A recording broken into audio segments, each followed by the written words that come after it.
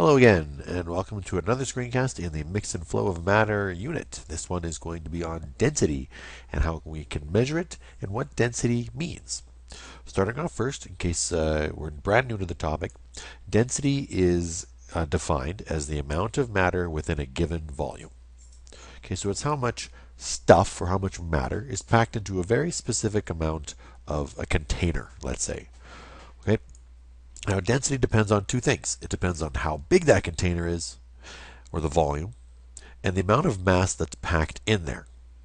Fluids have density, solids have density, gases even have density. It's low, but they have density. Okay, and depending on the density of an object, they'll always arrange themselves from least dense to most dense.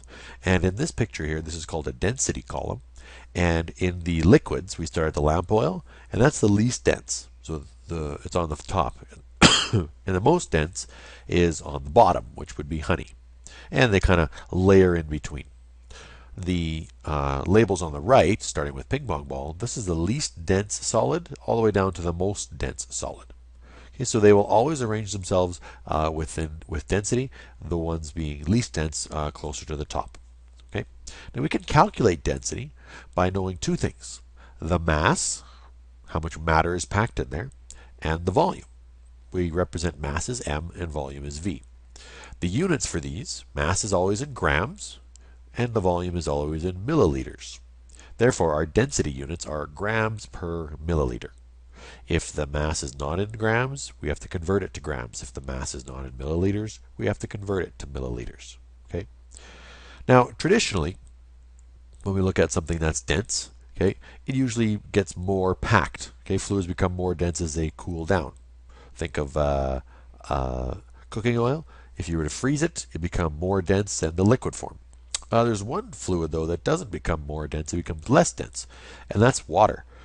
And ice is actually less dense than water, and we know that because ice floats on water. Okay, so let's look a little more closely at temperature and density. So you heat up a substance, you give the particles more heat. If you give the particles more heat, then they therefore gain energy. And when you give particles more energy, the spaces between the particles begin to increase. So what does this do to density? Well, if the spaces become larger, okay, that means the substance becomes less dense.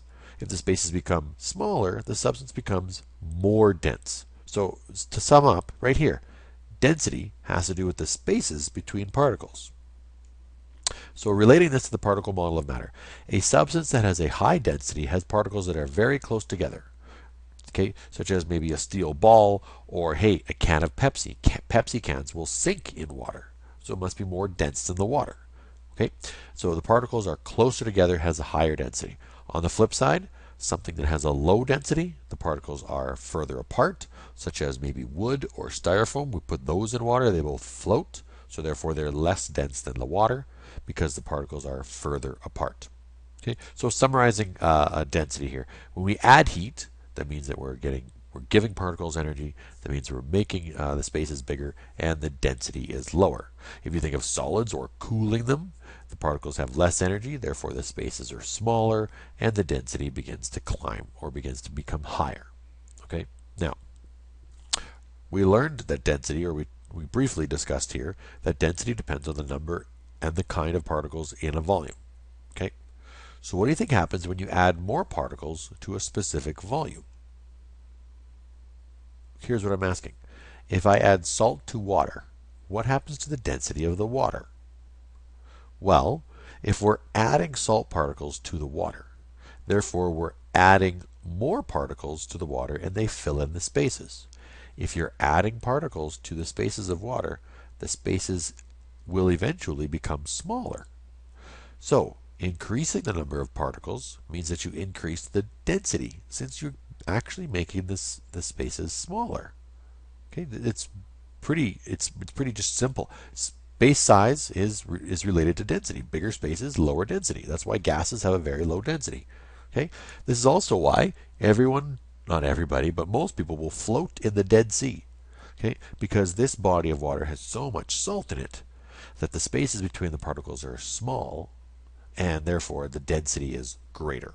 compared to a, let's say, Henderson Lake or even the ocean. Okay, so it's the water is more dense. That is a very quick run through of density, and we spent a lot of time talking about density in class, or will spend a lot of time talking about density in class. So if any questions, please bring those, and hopefully this gives you an idea of density and how it relates to temperature and how it relates to more particles being added to a substance.